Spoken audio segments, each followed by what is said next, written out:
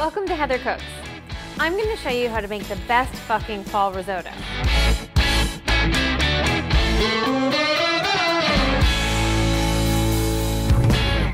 I love to use mushrooms and butternut squash. Risotto is one of my favorite things to make. We start by heating up some vegetable broth. We're going to be adding vegetable broth and stirring as we go to cook the rice in the pan. But first, let's start with our beautiful fall vegetables. I've heated a skillet, and I'm going to add some butter. When the butter is melted, we're going to add our mushrooms and our butternut squash. And it's a great side for all kinds of things. Seared scallops, chicken, lamb.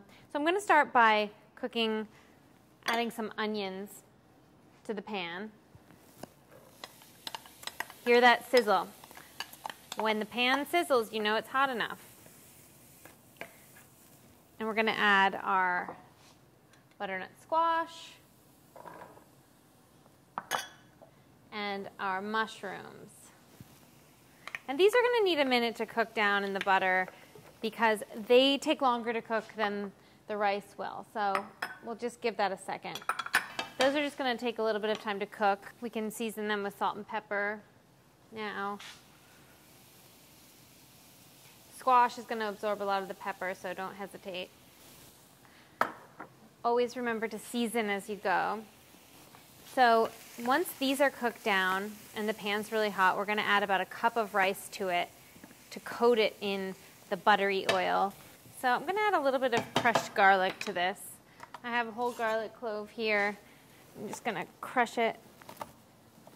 And I'm adding the garlic last because garlic burns really easily and you really can ruin a dish by burning your garlic. So now that those are getting where they need to be, I'm adding the garlic and I'm going to add my cup of rice to the pan.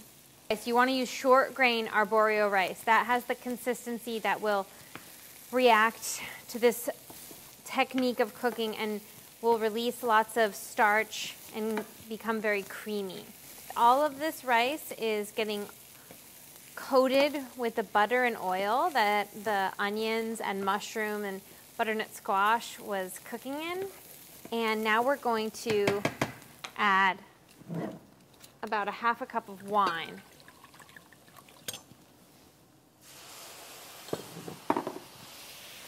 And so now we begin the process of cooking the risotto.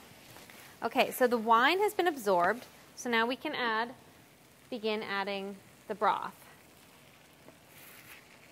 And if the pan seems too hot, like the water is absorbing too quickly, we can turn down the heat. We don't want it to burn. And so we'll just keep doing this.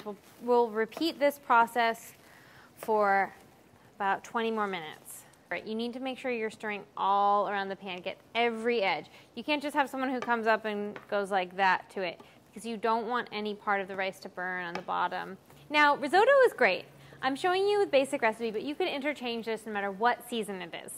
I love shrimp risotto. You can make corn risotto. You can make all kinds of risotto. And any vegetable you want to substitute in there. Asparagus, squash, summer squash. There's so many options. So as you can see, the liquid is cooking out from the broth. So as soon as that happens, you need to add the next round of broth. And you just repeat this. And as you can see, it's a very hands-on dish. It's not a walk-away dish. So we're going to repeat this process for the next 20 minutes. And we'll come back and you'll see how it looks then. Now we're in the home stretch of our delicious fall risotto.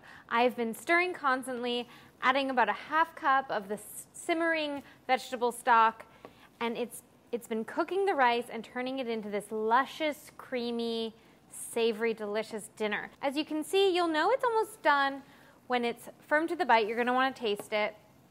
Firm to the bite, but cooked through. So just a little bit al dente, just like pasta. Now that the rice is finished cooking, we have some finely grated parmesan that we're going to add to it. And I always recommend keeping a little bit extra on the side for serving. Because remember, this is an Italian dish, so the cheese is going to give it that delicious, savory, flavorful component at the end. I love this. Buttery, creamy, so good. I'm so excited for you to try this at home.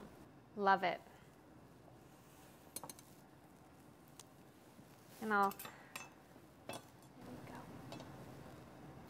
Enjoy.